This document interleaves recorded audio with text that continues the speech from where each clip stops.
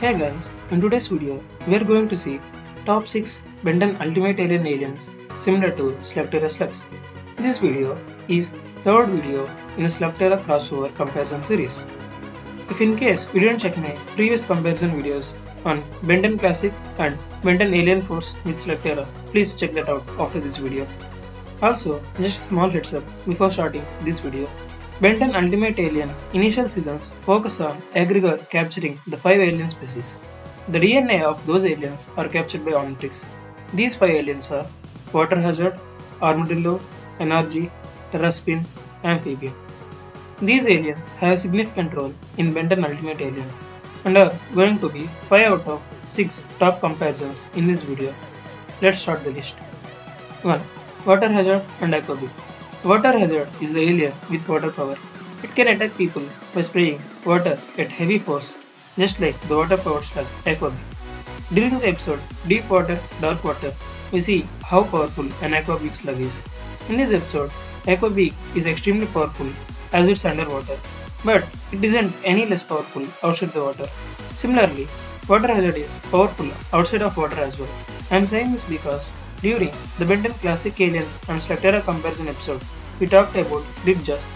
Ripjaws is extremely powerful underwater, but it may get little weak when it's away from water for long. But AquaBeek Slug and Water Hazard are powerful out of water as well. Water Hazard have other powers like absorbing mist, but I think the closest slug to Water Hazard is AquaBeek. 2. Armadillo and Crystallid. Armadillo is the alien with drilling powers.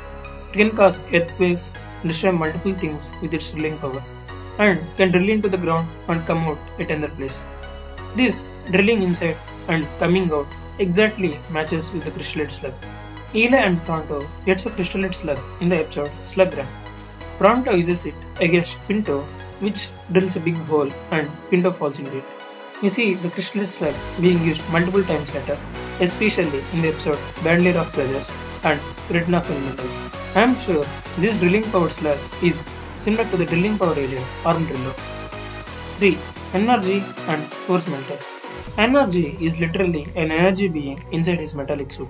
He is so hard and can melt things easily. We have many fire slugs, but I think the only slug that can match this kind of heat is a Force Melter slug. Force Melter are extremely rare and live around volcanoes and hot lava. We saw things like Shane Treasure and the gate in the episode Keys to Kingdom, which are covered by Sealsmith and can be opened only by a Force Melter slug. Also, Sealsmith is also an attack by a Force Melter slug. I think the heat and powers of energy match with a Force Melter slug. What do you guys say?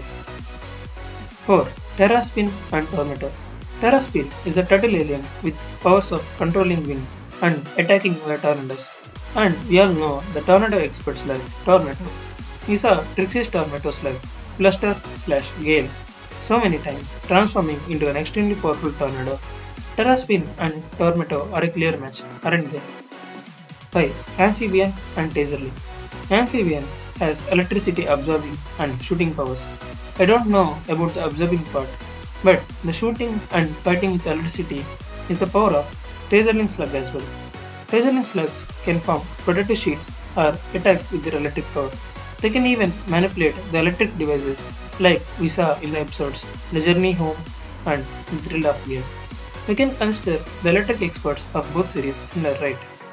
6. Fast Track and Speedstinger. Fast Track is the alien introduced in Ultimate Alien that can run extremely fast. Yes, I know this reminds us of the classic alien Accelerate. So, the slug similar to Fast Track is the same slug we compared to Accelerate in Benton Classic and Slugterra comparison video, which is none other than Speedstinger. Most of the time, slugs turn back to protoform very quickly after a time, making them no choice to go for a long distance and at a very high speed. But Speedstinger can change the direction when hit and go for long distances and is known for its speed. That's why I am considering Speedstinger as similar to Fast Track. I know you guys may agree with few comparisons but not the other. Some of you even might have any other comparisons I missed. So please let me know your feedback and thoughts in comments. If you are interested, check my previous videos I made in the comparison series between Slugterra and Benton Classic, Benton Alien Force. Thanks for watching. Please subscribe.